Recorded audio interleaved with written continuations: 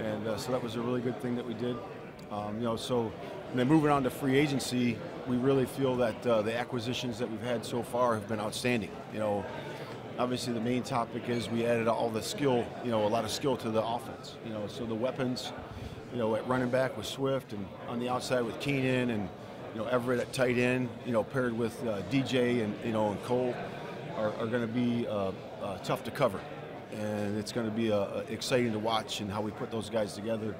Offensive staff has been working, diligently to put their scheme in. Of course, with Shane and Simo and Thomas, and all those guys are really important part of that. So, and I've been involved in that as well. So that's important that we put those pieces in the right spots. And then obviously, Kevin being back there at the safety position is going to be big for our secondary. So, the loss of Eddie. In the communication skills and the playmaking skills back there are going to be really good with Kevin back there, because he's obviously been a ball hawk guy. He's had 28 interceptions in his career, and we're excited about that acquisition, and I'm excited about working with him. I spend time with those guys, each free agent when they come in, and the draft guys that come in. But the free agents, I spent about 45 minutes to an hour just really talking to them about the foundation that we laid. The first 2 years, how we operate in the building, how we're respectful and how we work hard, in the parameters of how we work hard, and get to know them and their stories and their journey. That's important for us to do that as we onboard all these new guys. I think it might have been 15 or 16 new guys that are coming in, and then obviously the 4 picks that we have. Coming into the draft. So that's an exciting time for us. I'm most excited about April 15th. So to me, this is a great time of year. Of course, when your evaluation of your scheme right after the year, and obviously we hired an offensive staff this year that was unique for us, but I thought we did a nice job there. And then evaluation of the talent, in the draft, in free agency. I like that part, but what I love is when the players come back. And this is going to be a critical, 9 or 10 weeks in the off season before we go to summer break. So that's it's going to be fun to be able to bring those guys together. And I said it last year, the most important part that we have, besides scheme, right there is relationships. So we're going to do a great job of, intermixing the team to make sure that that we get to know each other on a personal level and a deeper level just than football. Because I think that's the glue that holds you together, the steel that is the middle of your football team, is the relationship piece of it. And the team changes every year, and you got to do it every year. Like John Wooden says, you got to put your socks on and lace up your shoes every single year, and we're excited about getting that started. So with that, I'll open up to questions. There's obviously a lot of momentum building towards using the number 1 pick on a quarterback. You guys have spent a lot of time with Caleb here in the last month and a half. What have you learned about him personally in your time with him? Yeah, it was a really good visit out to USC in the pro day. We went to dinner the night before with several of the players on the USC team that are draft eligible, and it was great to see him interact. The great personality, great character.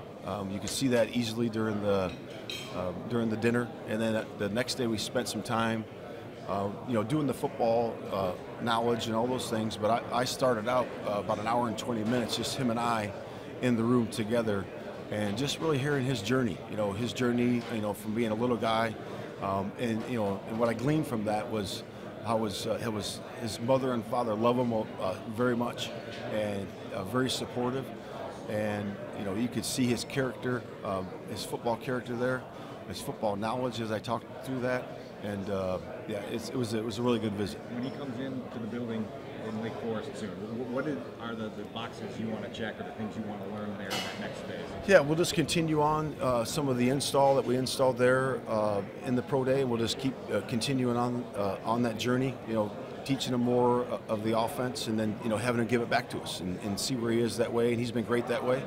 And again, spend some more time visiting with him, and he'll get a chance to spend some more time with the offensive staff. That wasn't there at the pro day, and it's going to be good.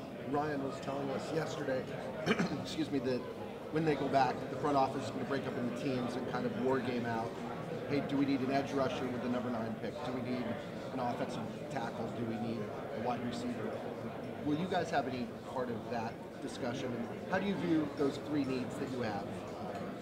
Yeah. Where you sit? Yeah, that's great. It's obviously having the number 9 pick is a really good spot to be in. It's right there at the top, and we're going to get a blue player there for sure. And what we've done in free agency allows us to be flexible there, to be able to really take the best player that we feel fits for us in that spot. Breaking up into pods or teams, we will certainly be part of that. And that's an exciting time because we're going to look at, hey, who's the best tackle, who's the best receiver, who's the best rusher, who's the best this, that. So it's going to be good to be able to break into that and see guys' opinions. Because in order to have good communication, it's got to be authentic and it's got to be true, and you got to be able to speak your opinion. Coaching a draft player at number 9 is kind of unique, where you might have 8 offensive guys go first, and you may have the opportunity to take your top defensive player on the board at 9. How do you evaluate taking guys to say, maybe he's my second or third best receiver, but this guy is my number 1 D tackle, my number 1 edge? How do you kind of evaluate placing importance on those things? Yeah, that's a great question, Herb. I would say that we do that by doing the pods. So we get the pods ready to go, and then we put who's at top there at each of those positions, and then you go across lateral, this way, and then you rank them that way. So hey, this guy helps our team better. This guy helps this way, and it's all to me about always either affecting the quarterback or helping the quarterback. So it comes down to those 2 questions. Now, when you have a high draft pick and the amount of resources you guys have already put into Caleb Williams and other top quarterbacks, is there a way to find out how that player is going to interact with maybe some of your key leaders on the team and getting their input on that player before you draft him? Is there a way that you guys are going about doing that? Yeah, you always talk about that, but it's important that he gets to know the people in the building, for sure. That's an important piece to it. And then, if you can have some interaction there, that's always great, to be able to do that. So I know that the players on our team that we have understand how we operate in the building and how we go about our business, and that's always good to hear from those players. When you called some of those players after Justin Fields trade, what was those conversations like, especially with some of those players like DJ Moore, who were very close with Justin? Take us into those conversations. Yeah, so just being upfront and honest, it's just talking to them and say, hey, this is where it was. Both sides thought that Pittsburgh was the place for him to be successful, and we understand that. And I just want to let you know ahead of time. It's hard to do because when the news hits, it's they've already heard it, so I'm always a little bit behind on that. But just being upfront and honest with those guys, and they appreciated that. Every guy that I talked to said, "Coach, I really appreciate you reaching out and let me know ahead of time." And so that was it. Is every conversation a bit different, or is it maybe same duration? Any questions? No, not really different. No, they were all just appreciative of the communication. Yeah, you coached against Keenan several times. What do you appreciate about what he's going to bring for your offense? Yeah, just his situational excellence.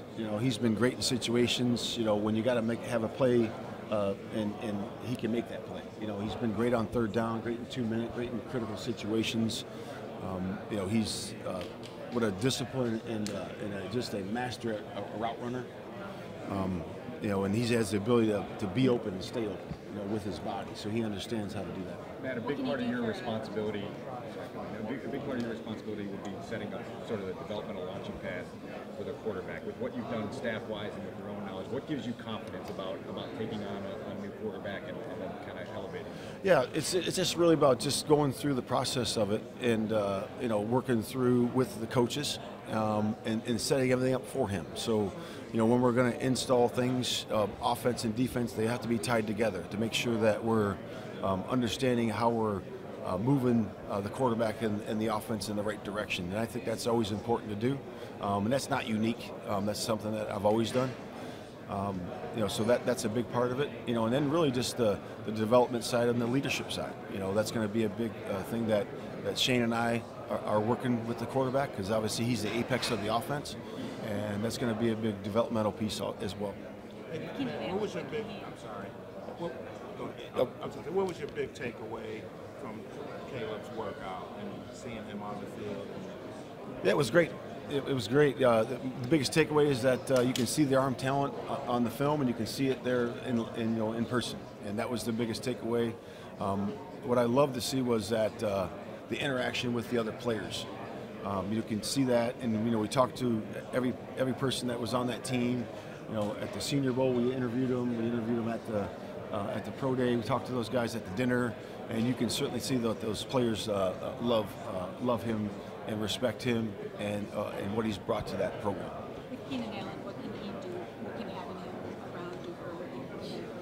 Yeah, just the overall weapons. So if you have another weapon like that, you got DJ, and then Keenan, so 1A and a 1A type receiver. It's obviously very beneficial to any quarterback. And then you pair that with a couple really good 2 tight ends and a running back. I think that's the key piece to helping those guys execute in a better way. Matt, for Keenan to show up at Caleb's pro day, what did that tell you both about his buy-in to the team and the excitement it's building around what you guys?